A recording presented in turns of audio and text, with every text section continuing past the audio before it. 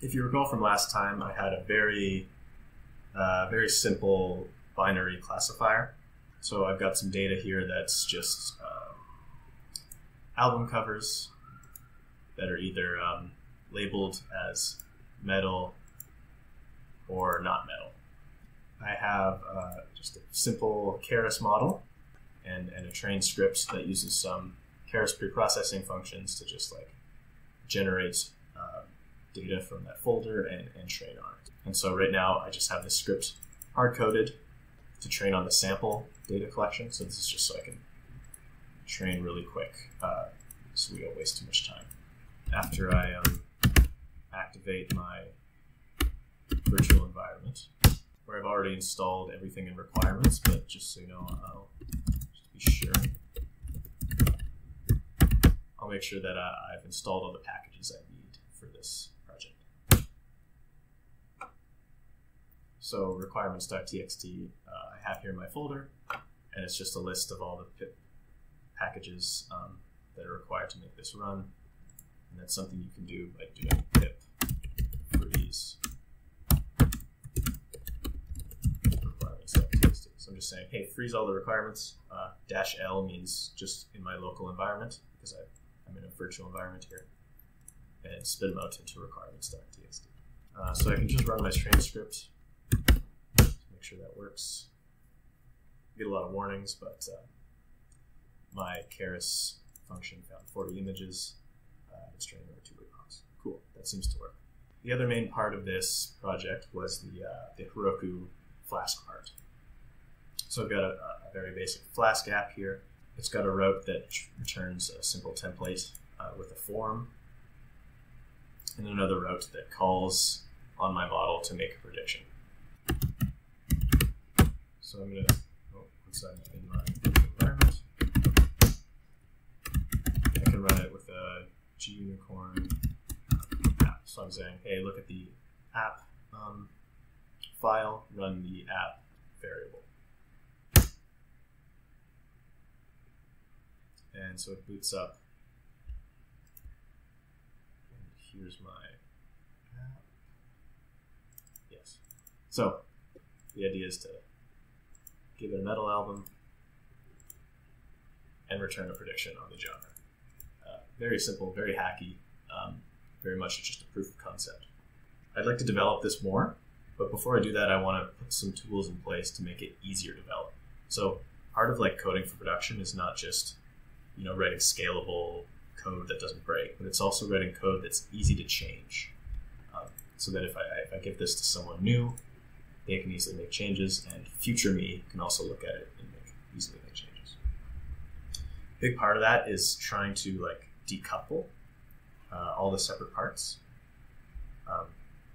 So that, for example, I might want to change the model to say PyTorch or even just scikit-learn.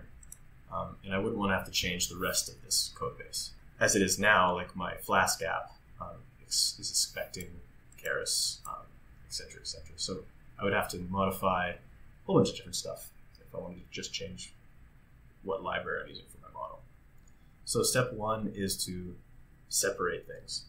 I'm going to create a package, a Python package to host my machine learning model. So in a folder called album art classifier, that's just what I'm going to call my package. I'm going to create a setup.py.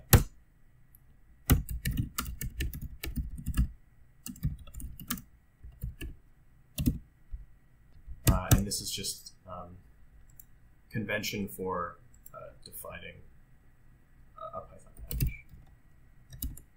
So let me see if I can remember. Name is one of the arguments. And version.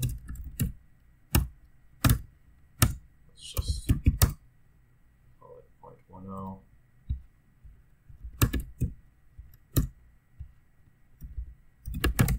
And we want to tell it which packages to install. So that's just going to be like a list of folders in the directory as the setup file.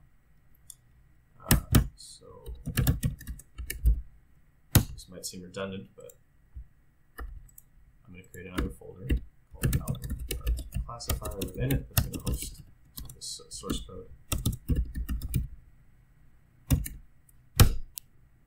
So now I'm just going to throw my model in there and my train script. In my Flask app, I want to do something like this, like from album art classifier import model. So then I don't have to like import all these things. I've got all this logic to using Keras functions to make the prediction. So I'm actually just going to throw that in a separate file.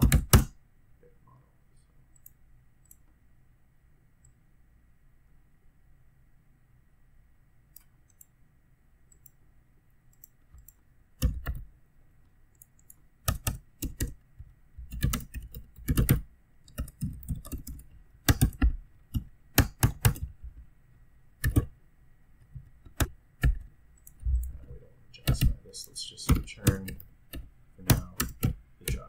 So I'm saying the classifier returns a value between 0 and 1, and if it's 1, it's not metal. If it's 0, it's metal. So it's just a simple binary classification problem. Of course, we need to import the right TensorFlow libraries, and to import this, will look something like this. So from this package and this sub package, import this function. Again, I probably want another file to load the model.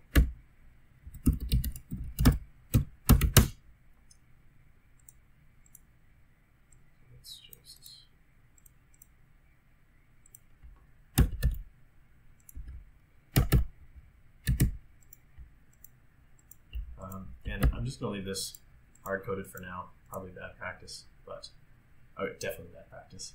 But I just want to make sure I've got this the logic separated. I want all the machine learning logic separate from my Flask logic. So that's the goal at the moment.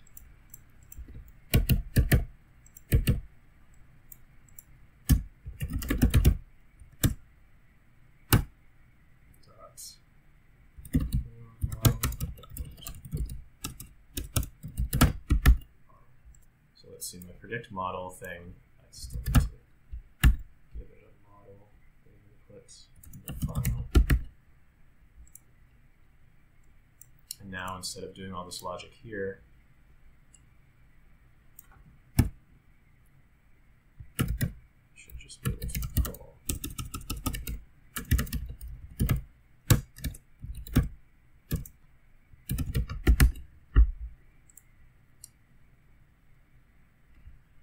So I no longer need to import any TensorFlow or specific things in here. So in my package, I need init.py. This, like, I don't have to actually have anything in it, but this signals to Python that, like, hey, this folder is a Python package. So now I should be able to install this album art classifier locally. Install.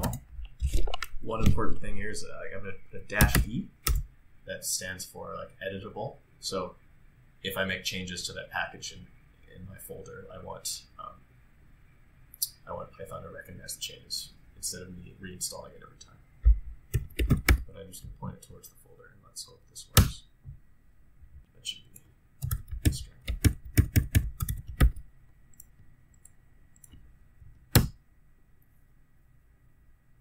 Cool. So it's installed that package locally. Now, hopefully I should be able to run my Flask app again and have nothing break. We'll see if that happened.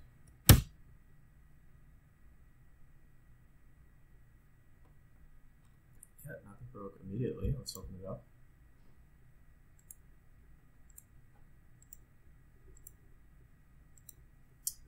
Server error. Okay.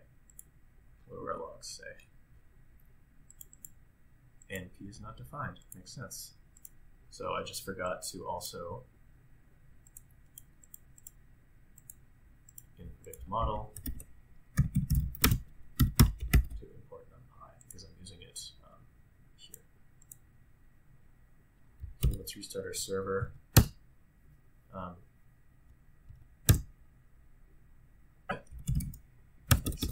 Import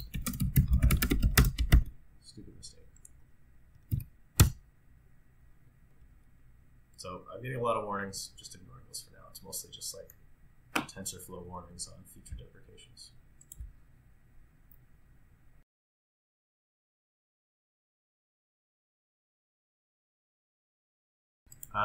So cool. So what I've done there now is just sort of a very basic first step. Let's make the machine learning logic and the app or API logic decoupled. I might clean this up later into like a single object or class that I'd import. But for now, this is okay. The idea is like I could go into the internals of my Albemarle classifier package and, you know, change from TensorFlow to PyTorch or something like that. And app.py doesn't care. So let's just commit all this.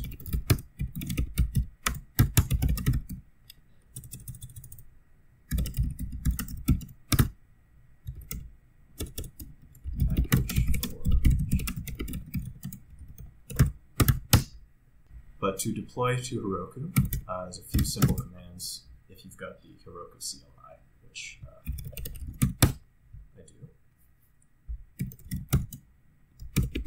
Heroku creates, and then the name of the app, I'm just going to say CI/CD tutorial, for lack of a more creative name. It's already taken. 2. There you go. So that just creates a Heroku app I can open up. Nothing's there yet because I need to push code to it. But Heroku, at least from the CLI, works by creating a remote called Heroku, which by default will automatically deploy the master branch. So if I want to get this whole thing deployed to my Heroku origin. Let's hope that works. So just to recap, there's this file, prop file. I've got in my repo, which tells Heroku to spin up a web dyno and then execute this. So Heroku will also hopefully install all these requirements. I'm also specifying the Python version. So these are all just little pieces of information to help Heroku deploy our app. Looks like it's installing all the requirements here. Okay, cool. So looks like it's launched. It's giving me the URL of my Heroku app. So I can actually look at the logs for any Heroku app with their CLI too. Super handful. So I'm just look at -- tails to say like just show me the tail of the logs, the most recent ones at this app. So this is the app.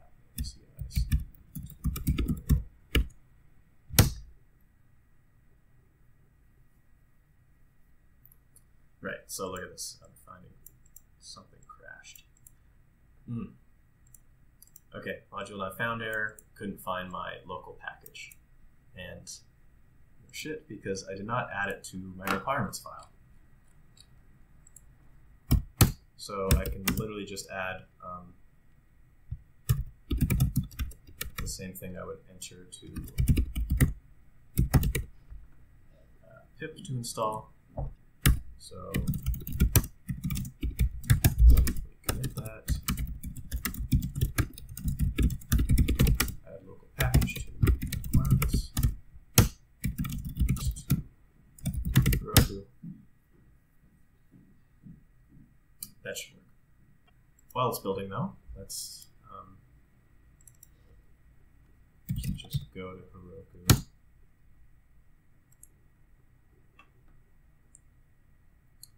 So I've got my app here. You can see there's a build in progress. Using free dynos, you can upgrade to Hobby for $7 a month. Well, probably the main perk is that it's always on. So with their free version, the app will sleep after a certain level of activity and then boot up again once it gets a request. I think it's fine for hobby projects, but if your boot up for a machine learning project often requires you to load in the model, so that might make the first request really slow. So it looks like it's deployed. Okay, here it is. Cool. So on Heroku we're working. Still pretty hacky app. So far all we've accomplished really is separating the sort of app logic from our machine learning logic. The way I deployed there, right, was just pushing to master and it automatically deployed. And you'll notice that I forgot to add something and it broke, and then my app was broken. So clearly I want a step in between to like make sure this code actually works and runs before you deploy it to the world. So we want to start adding some automated testing. Like I think the smallest thing you can do is start linting, like looking sort of at just like the syntax and making sure that all makes sense. And so there's a few Python linting packages. The one I'm going to use is called Flake8. And the idea is it will scan through all my source code and highlight any places where I like violate good practices. So by default, I think Flake8 will just check for like PEP8 best practices.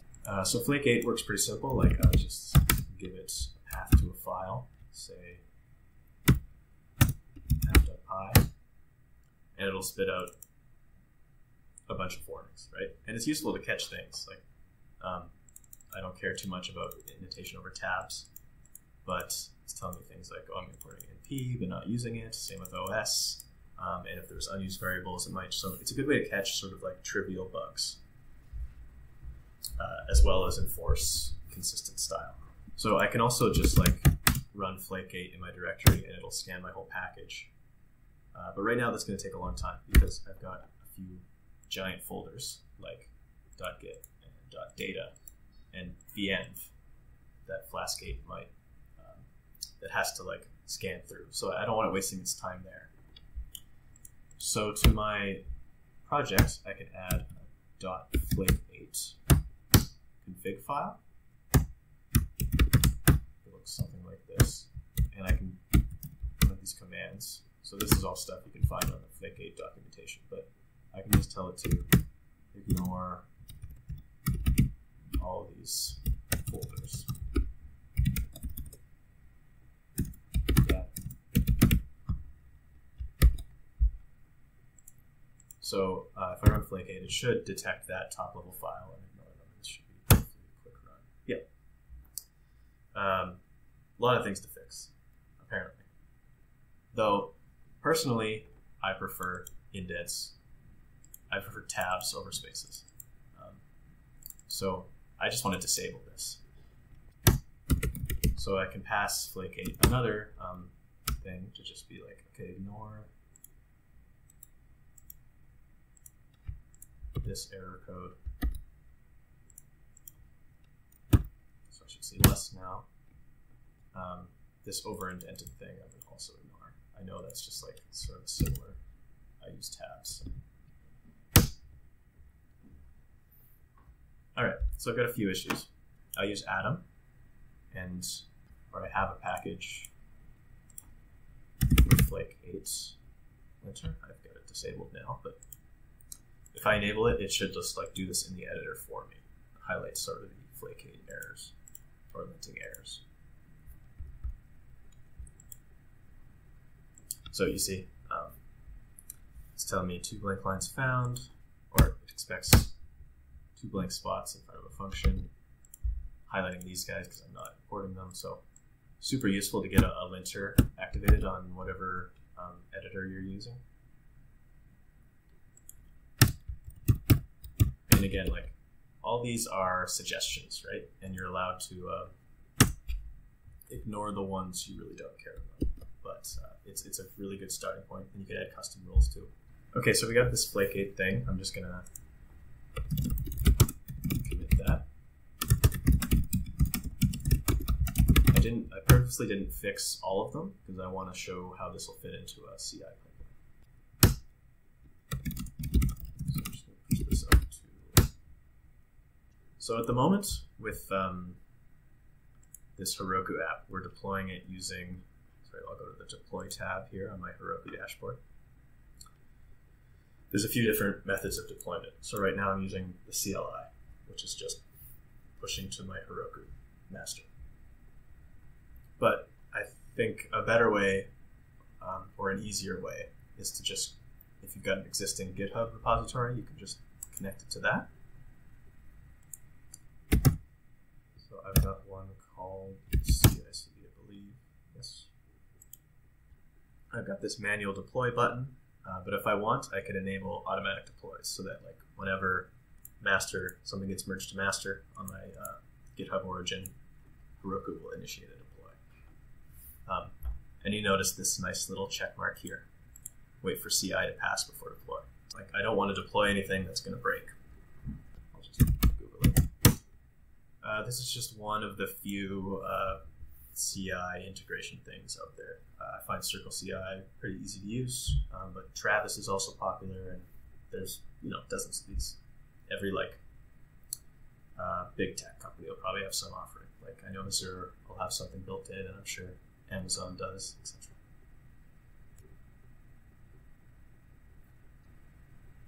Add projects. So CICD example, that's my GitHub repo. So we're sort of on the edge of DevOps here. That is like sort of infrastructure as code, automating, testing, things like that. So circlceci here is giving us a nice little pick your operating system, pick your language, and they're generating like a sample YAML file for me. It's not too important what the syntax is. I can walk through what's going on here. First thing it's doing is building a Docker image. Then it's installing dependencies from a saved cache, if it's done this before, to save time. Again, it's doing that in a virtual environment, just executing this command. And it's saving those requirements to a cache so that later tests can run quickly. And now here's the idea where we want to like actually run some tests. But let's first just copy this file. Yeah, copy the clipboard. So in my project folder, top level, I want a .circlci folder and a config.yaml. Just paste this in. Okay, so I actually want Python 3.75, I think. What's my runtime? Yeah. This I can leave unchanged. Install the dependencies, save the cache, all that's good. I don't have any tests yet. I don't have any artifacts. But I do have a linter. So I want my first CI command to lint my project and look for any like easily fixable things. So it's as simple as telling it to execute flake 8. So let's just commit that all that.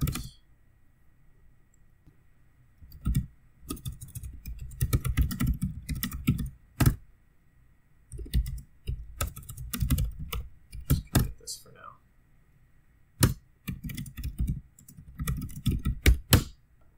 Start building.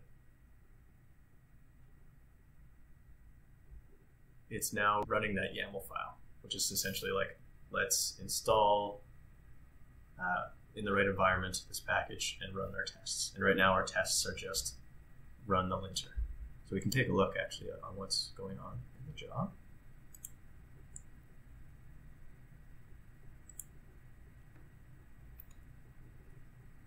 So it's sort of like walking us through the steps, spin up the environment, check out the code, restore the cache, but there was no cache yet because we haven't done this.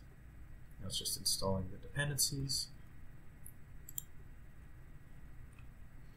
which is probably the longest step here, but hopefully will be quicker down the line.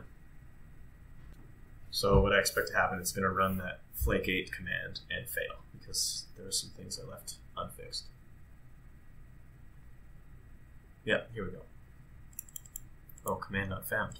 Even worse. I installed pip8, but I never added it to my requirements.txt. So even that, like having that automated test, was useful because I found that something was missing. So let's just update my requirements.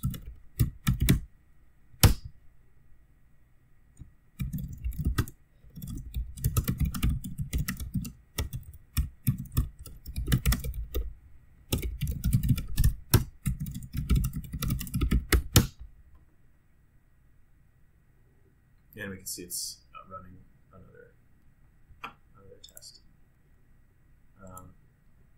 The status on my latest commit is running. And so from Heroku, if I have this set up for automatic deploys, it's going to wait for that CI to finish before it deploys. So I don't have a chance now deploying broken code. Interesting. Command not found again. So in my config here, I'm running flake8, but I did not tell circleci to activate the virtual environment before I did that. So I can tell it to just run a series of commands. The first one should be activate that virtual environment.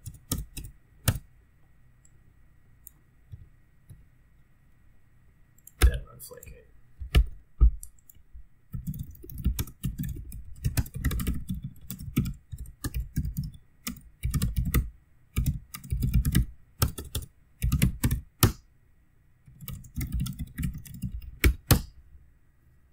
Okay, so I just want this to fail in the right way, I suppose.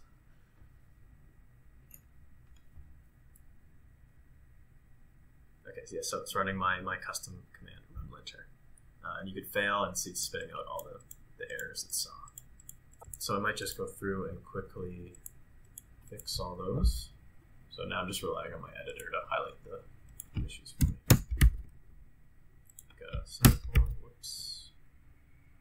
I'm using this variable.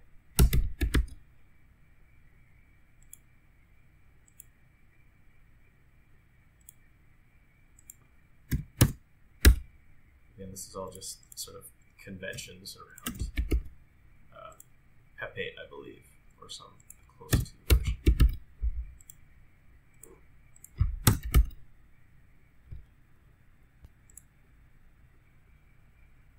These guys.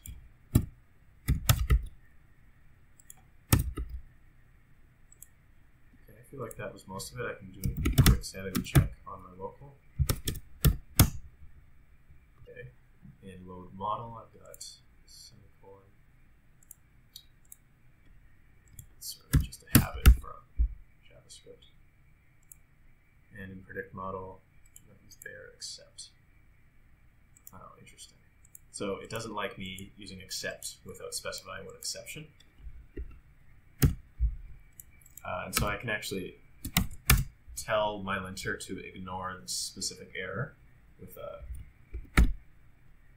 no QA comment, and then if I only want to ignore a specific error, for this example, E722, I can put that in there. So if this violates any other linting rules, they shouldn't get ignored. Let's see. Should have a clean slate now. Cool. Okay, so a typical flow of, say, if I'm collaborating on a project with people, is not to just commit to master, right? It's to create a pull request, usually. It's good to have your circleci like run your tests at the pull request level before it can even merge it into master. Because in an ideal project, master is always in a deployable state. So let's just go to a new branch, add the stuff.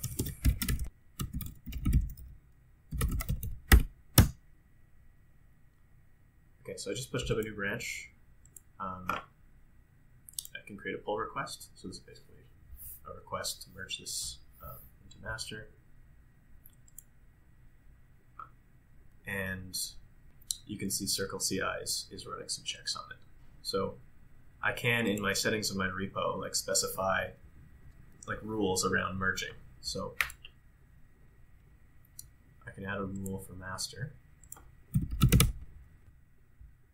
First of all, I can say require someone to approve it before merging. That's pretty common if you're collaborating with people.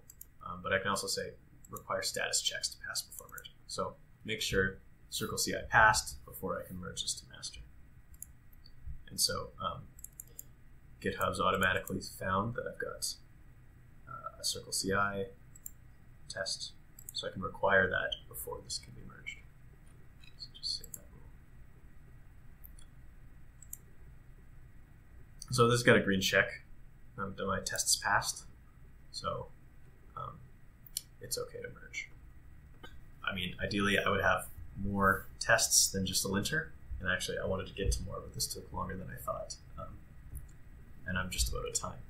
So I'll end it there. Hopefully that was of some value, seeing that in action. If you have any questions, let me know now or ping me on Slack about anything specific.